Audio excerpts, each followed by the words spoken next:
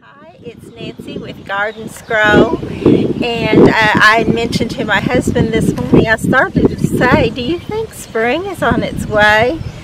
And I cannot imagine an Oklahoma winter without snow, so I'm still going to think that we're going to have some snow. Besides, it's January the 25th today, a little early to assume that spring might be on its way, but we've had some really pretty days. It's actually pretty enough. I could get out here and start cleaning some of this stuff out, but I don't know if I will today or not either. I don't want to start so soon that I don't feel like I had a break from it, but I do want to get some of it done as much as I can, really, so I can start with spring planting when the nurseries open up. I wanted to show you my little polymer Prince begonia, even though nobody should have to see this, but it's terrible because see, here's one totally gone. Just a sec while I go get the scissors, because I'm not going to try to pull that off, because I might pull off more than I would want to pull off, but I'm going to clip it right back here instead. And then here's another one, and I'm going to go ahead and clip it way back here because I read to do that, so I'm going to assume, oh gosh, I hate to do that to this one. Look at it. It's still got some life in there, but I guess I will, because as you can see, the bigger part of it is not life but death. And then here's another one. Oh gosh, make that two. Here's two more. This one right here is gone. I thought that was the same one, but it actually ended up being two of them. This one is not turned totally dark yet or crunchy, but it's limp. It's gone. Let me kind of just lift these up gently and see. Look at the beauty in those leaves, but this one has got at least one piece of it that's gone. Here's another piece of it. I'm going to try just trimming this one.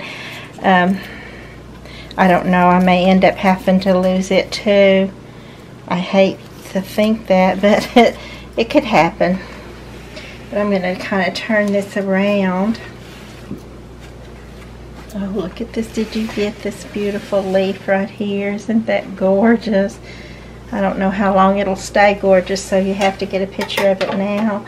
But I do like the way it's standing up above the soil. So I'm thinking as long as this big clump right down here in the middle, and that white stuff you see is actually diatomaceous earth, so it's not going to hurt it. It's there to keep the gnats from taking over. But I think as long as this will live, even if I lose all the rest of it, which I hope I don't, but I think if this part of it will live, the rest of it will come back beautiful like it was last year. I'm hoping that will happen. I love this little plant. I don't know why. I don't know why we fall in love with a certain plant, but I definitely did fall in love with this one, and I still think it's just gorgeous. I came out just a little earlier and actually spent 40 minutes right here in this little triangle. What I really meant to do was to just clear out here in front of these railroad ties. But we're going to take this as a before, and hopefully I'll get to show you an after. So I did get this finished. It's about to start to get dark, but I got her done, and it does look pretty good. It's a good day's work and a good start on cleaning out the front yard.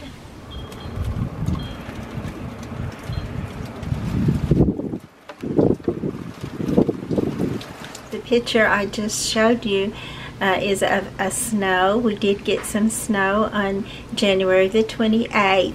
This one actually melted when it hit the ground, so we didn't get any buildup of snow, but it was nice to see it coming down.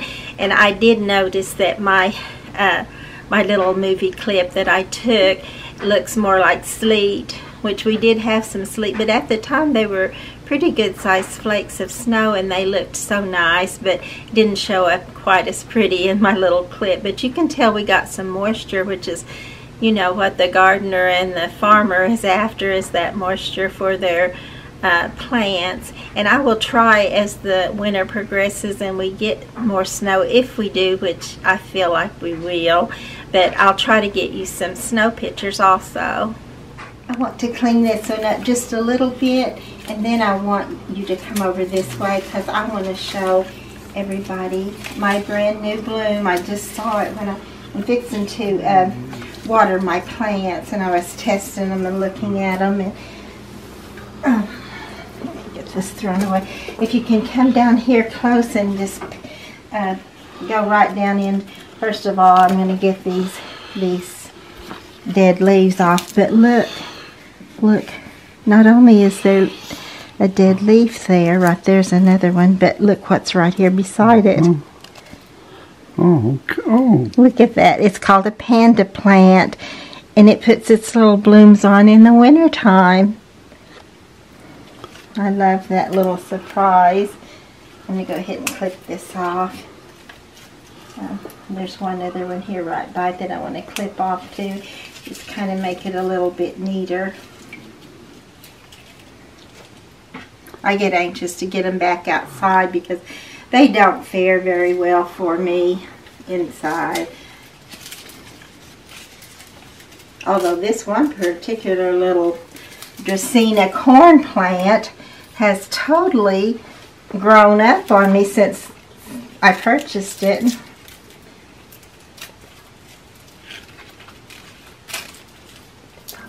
I actually cleaned this up a little bit, so she's a little more camera ready now. But look at those beautiful leaves. They're so pretty anyway. I love these different shades of green. But they really shine now. Some of these leaves, some were new and already shining pretty, but a lot of them still had some of the hard water elements like dip from our well water from watering them in the summertime. So I cleaned it up a bit and got it a little more camera ready. I also washed this. I learned you can wash these with lemon juice. I think you can also wash the leaves with lemon juice or water, and I used on the leaves I actually used real mayonnaise, which works for me. I got the idea or the hint to do that from a catalog years ago, and I've just continued to do it. But so my little plant is my little new baby bloom. My panda plant bloom is really ready to shine now, and with all this other stuff that's ready to shine along with it. I also wanted to tell you that I did find some more little plants. This, of course, had some bad spots on it, so I've trimmed it up where it doesn't look so great. But it's got a new one coming up right here, and the price were right. So if you're going to, and this is called, and I'll let you read that because I can't pronounce that, I'm sure, but I thought it was very pretty. I love these muted or mottled colors of green. And then this, of course, is a Schefflera plant, which I love. My husband's mother, my mother-in-law, well, I see there's a bad leaf right there, but she gave me one of these when we had not been married very long. And I kept it for many years. It did look pathetic, nothing like this one right here, although this one may look like it before too long because I'm not good with houseplants. But I have gotten better, and I am going to try again. I decided it's time to try that one again, so I'll always think of her when I see my Schefflera, just like I did my other one, even though I ended up killing it. But and then this is a pretty little plant. I really liked it. Of course, I love color, you know that. So and it was also at a perfectly good price. And let me see if it has, yes, and here's the the name of it. And so hopefully I'll get these going too. I know they may not look so great, and also I do want to put them, I got the pots to put these in, which is another thing I just haven't had time to get around to, but I hopefully will do, and maybe a prettier day when I can go outside and they can enjoy a little bit of sun while I put them in their new home. And then we'll have these outside this summer or this spring, and hopefully, see, these are some more that I'll really want to keep in the shade, so we'll see where I'll be able to put these. Let's go into the backyard, where I've noticed there's quite a bit of green coming up, and some of it in the form of grass, and then we have some dried seeds that will be coming up in the spring. And then in this picture there's more weeds and some of the iris coming up, and this is the phlox. And then here I got a fairly good picture of the mockingbird for you, and I did try to get in closer, but all I actually did was end up blurring it out for you. And then some of the loud noises you've been hearing are these European starlings that make a terrible noise in my book. So January is, I started to say, moving right along. But today is January the 31st, so this is the last day. February is coming on. We've had a very mild January. We've had ups and downs in temperatures, of course. It's been cold and then warmer and like spring and then back to cold. So I haven't had a chance to clean out a lot of the garden yet, but I have got a little start, as you could tell by the posts. And grass is trying to come out, and weeds, and a little bit of the plants are actually greening up, but they may or may not make it, but they'll make it from the roots. So if that part dies back, they'll come back in the spring, most likely, even though we have certainly given them a run for their money with our temperatures going all over the place. I'm expecting, along with the young man that spoke at our church, the young minister that said we're probably going to be paying for all this nice weather in about March and maybe April. He's probably right. We usually do have a late freeze in Oklahoma. So we'll have to be dealing with all that, and I've actually been having a little bit of a struggle finding a post this time. I kind of got little bits and pieces, and I'll put all that together, and hopefully it will be a nice enough little post that you'll enjoy it. Sometimes we just have to bit and piece things together to get it done. So I'm trying to get taxes ready. We've had several different things that I didn't know were going to come up that have came up, and we're just kind of, I'm in that little slightly overwhelmed area, but at least I'm not trying to do that and keep the garden alive, which I have definitely had that problem in the summertime when the heat's boiling down, but or bearing down, making us boil. But anyway, we're going to keep up with the garden posts and hope that you enjoy it. I've noticed some more of my bags that I put, the plastic bags around some of this garden art, has blown off. We've had some really windy weather, which is certainly nothing new, but I probably need to put another cover over this one. You can see how some of the newer limbs are coming out on the trees. This one looks pretty with the sunlight shining on its new red color.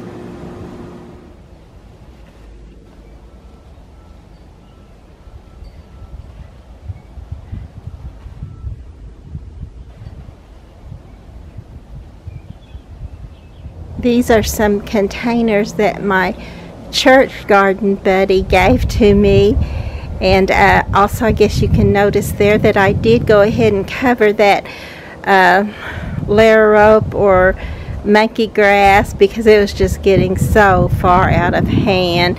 I'll probably still have to spray some Roundup or type stuff around it, around the edges where it didn't get covered, but we'll hopefully get this cleared out this season and next season be able to put something different here. But I will probably plant these up also and have something pretty in those even for this coming season. My husband and I did clear out this little square right here too, except for the things underneath the plastic. I didn't go ahead and take that off yet. I'm going to just keep those covered, and then I'll clear out the pots under those when I plant them probably.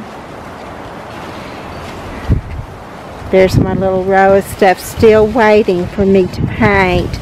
I have not painted one item of it yet. I do still have that plan though. That's another one of the things I was telling you that's just on my back burner, and I hate to have things on my back burner very long. I don't mind it for a little while. Nobody can get around to everything all at once, but see, I want to get this little swan. I know she looks terrible, but when she gets some paint on her, she's going to do fine for outside. I still like it. This side I have not cleaned out yet, but when it gets pretty again and I get a day where I can, I certainly will plan on doing that. Also, we're thinking about taking this tree down. I like it here because a lot of these plants that are underneath it are either shade plants or part shade plants, and so I like having it there. The maple trees are a little bit softwood because when we have high winds, especially when we have like tornadoes in the area, but I'm not saying a tornado right here in this particular spot, but just some strong winds can take down the limbs. As you see, a lot of them have already come down. My husband and his brother are planning on even this next week taking some of these dead ones down, and he wants to take the whole tree down. I have reservations about that, but I may give in because it's going to have to be at some point. It's not going to heal itself. It's already got too many. Well, you can see from this little part right here how it's got those borers, and the wood has rotted. One of the reasons I like to leave it here though is because we have a red-headed woodpecker that loves to come and check out the bugs in the tree. But I think it's probably time to go ahead and let them take it down if they feel like doing that this coming week instead of just doing some of the limbs. But we'll just kind of see how that goes. I'm not sure, and I don't think he's sure what he wants to do with it right now.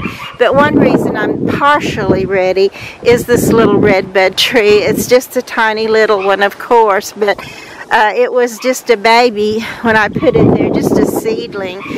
So it's already grown this much, and I just like the idea of a redbud tree because in the spring they're so beautiful.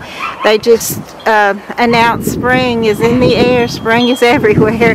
So when you see those kind of purple pink blooms, they're just wonderful. But even though it's small, it won't be like it's bare out here of trees. So if they want to take that one down, I'm probably going to let it go this time. I would, of course, want to put another tree in its spot, but it will take a long time for that trunk to actually rot and come out of the ground where I could plant another one there. So I don't know when or if we'll put another one there, but I would like to for sure. Just like the beauty of it. I like the shade of it, and it just seems like a good idea to put one there. I'm not sure what yet. I've been looking some at the golden, greenish golden smoke trees, but of course they're a small tree, which might be okay there. I'm just not sure of that. Just some thoughts I've had on it. I forgot about this little golden chain tree. We do have it in the front. It's a small little tree too, but it's very pretty.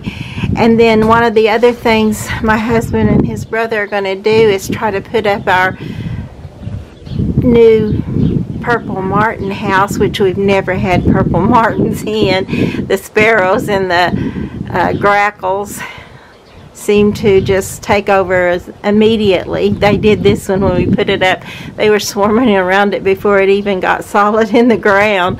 But I still like it, and I still like to watch them. So I do hope to put another one in its place and hopefully show you a new one up there before very long. And I would also like to ask you to please like, subscribe, and share with your friends and tell them about Garden Scroll.